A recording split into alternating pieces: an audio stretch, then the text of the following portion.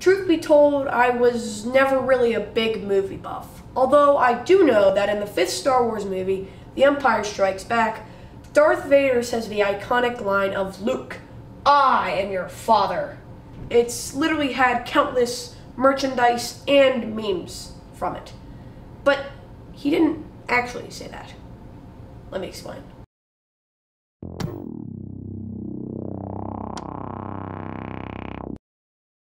In 1980, the president of South Africa, Nelson Mandela, died, with his funeral being taped on live television. However, that didn't happen. Nelson Mandela died in 2013, and people started noticing that they remembered clearly that they were able to see his death being videotaped live on TV, his own funeral.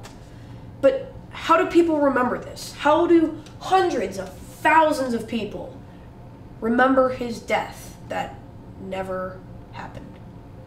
It's a little phenomenon known as the Mandela effect.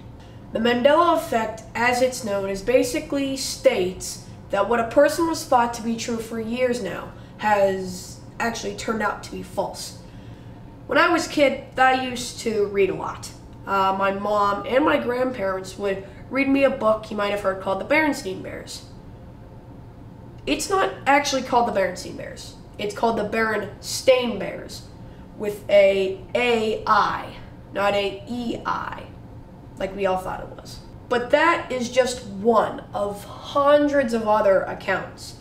There are literally thousands of them. You know Curious George, right? The monkey with a tail who would swing from trees.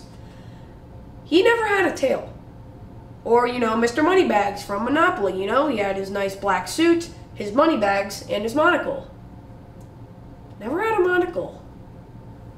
And as the theory states, the reason why we now realize why all of these past events are completely inaccurate to what we believe in is because of dimension hopping.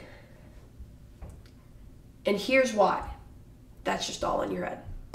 My first bit of evidence here is simply hundreds of people traveling to the same dimension and remembering the same exact things while some other people don't remember it being that way.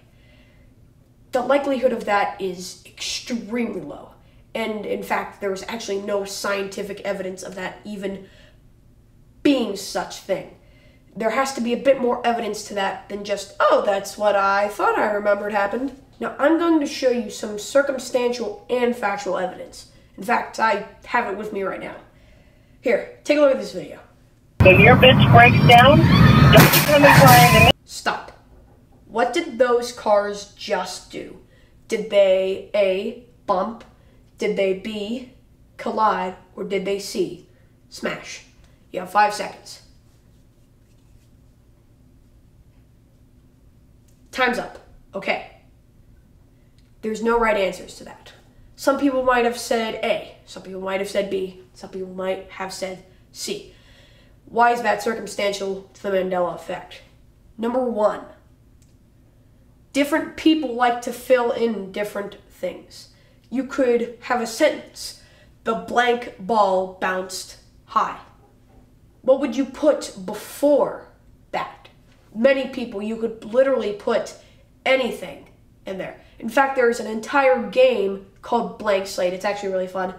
Go play it if you haven't already. Now, different people would put different things into that blank for many different reasons. The big one is context. Context is extremely important. It's why when we think of Curious George as having a tail, it's because Curious George is a monkey. Monkeys have tails. Monkeys swing with their tails. Why doesn't Curious George have one? And that is a good question. But I did not make the character, therefore I can't answer that. Context also applies to our Darth Vader scene.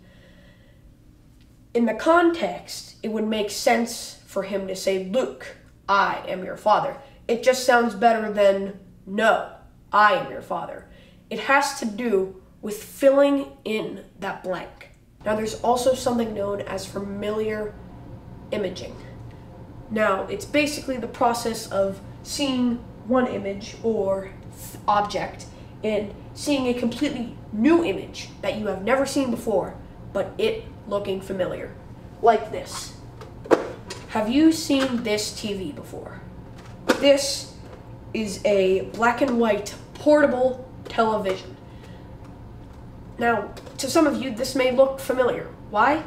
You have seen a TV that looks like this before, just much larger. And that's what I thought about a month ago. And why? It simply has to do with how our brain works. Those images look familiar because of primal instinct. Take a look at this. What's that? That's a bear, more specifically a grizzly bear. And that is a polar bear. They are, in fact, polar opposites. They don't look alike at all, apart from their body formation. But yet, they're both bears. And we both know that they signify danger. And that's why looking at this image looks familiar.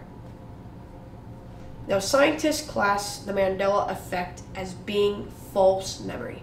And really, that's all it is. It's simply jogged up memory.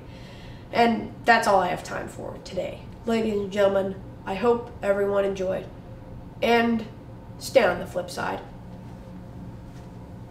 Oh, and like and subscribe.